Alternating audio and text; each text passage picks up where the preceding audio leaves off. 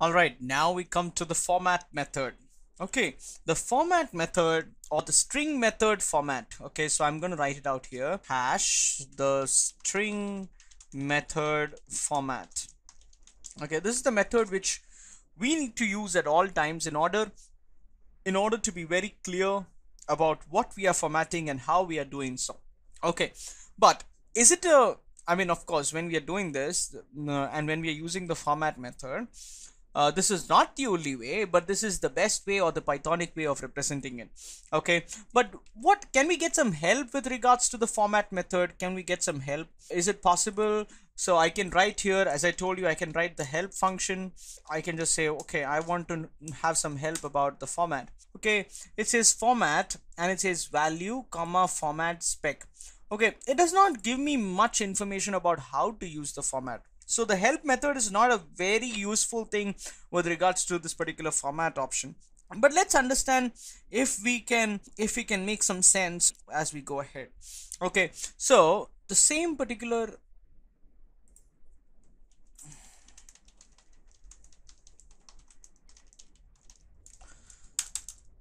okay, the same particular thing. How will I show this using the format method? Now, this is my question. How do I show the same thing using a format method? Is it possible for me? Yes, I can.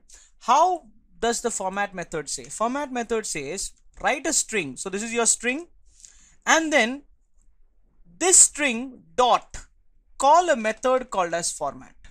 Method means nothing but a function. Call a method called as format.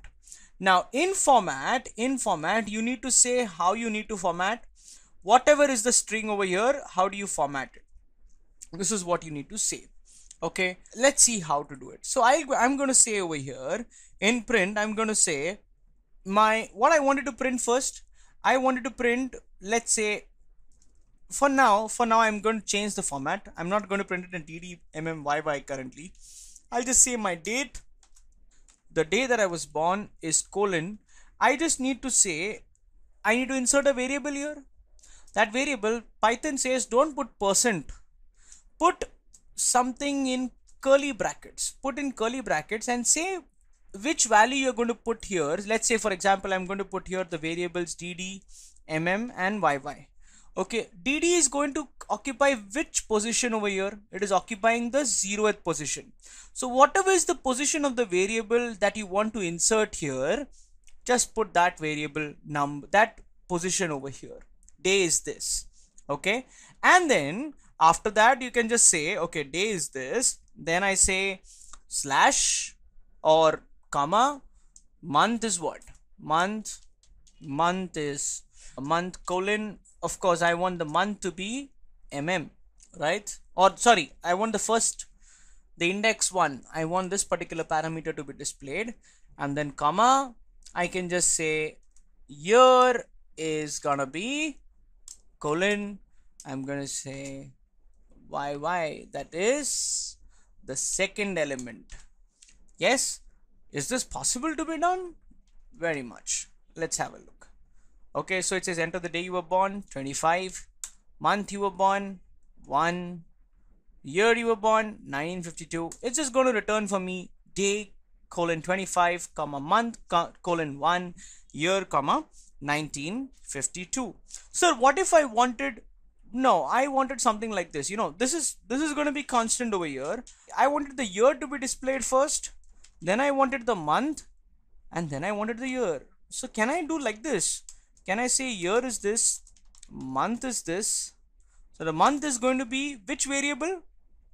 The one with the position 1. So you can understand this print is different. You can say it anywhere you want and insert the variable number, in any particular order. It doesn't matter as long as you know that this is 0, this is 1, and this is 2. So you're going to have, let's say the day is going to be colon the 0th element. So again 25/01 1952. Is that clear? Okay, so it displayed for me the year first, the month next, and the day third, though we did not change anything out here. Okay, hope you're able to understand that. Yes, so you can do that.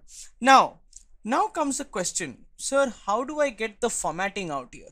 So now I want it in the form of DDMMYY, right?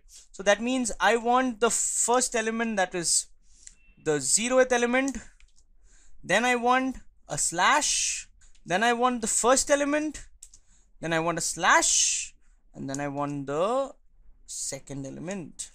Okay, of course I don't want 1952, but I want modulus of 100. That means just I want 52. So that's it. So if is it possible for me to do that?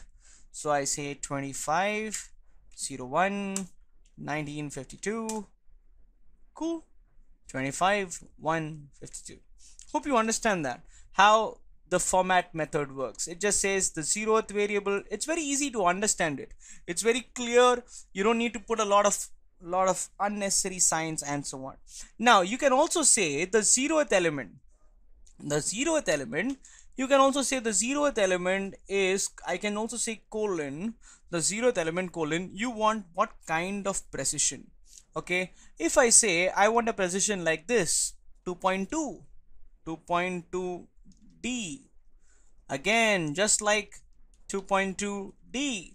And if I say the second element also I want with the precision of 2.2D, and if I say F5, okay, enter the day you were born, 25/01 1952, precision not allowed in integer format specifier, which means you can't use in integer format specifier, you can't allow to be used this 2.2. You understood that? So what if I just give 2D? Is it possible?